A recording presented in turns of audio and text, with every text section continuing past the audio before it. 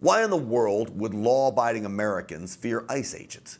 Why would law-abiding immigrants fear ICE agents? They shouldn't, but many do. For one reason, the left-wing leaders of the Democratic Party have trained them to. It is insane to me that ICE agents are now made out to be some kind of Gestapo.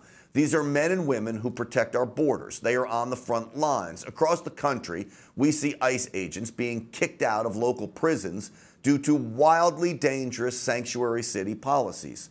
Now, in Nassau County, New York, on Long Island, there is actually a debate going on about what to do with the ICE agents' offices. First, they were told they had to vacate the jail offices. Now they're being told maybe they can stay.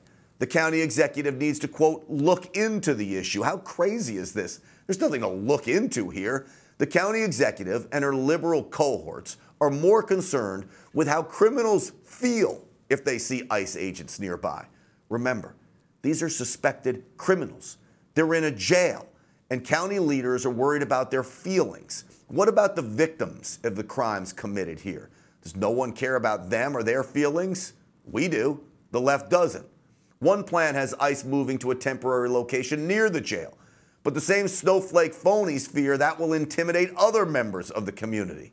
These are law enforcement officers. When they are nearby, all of us are safer. The only ones intimidated by the presence are people up to no good.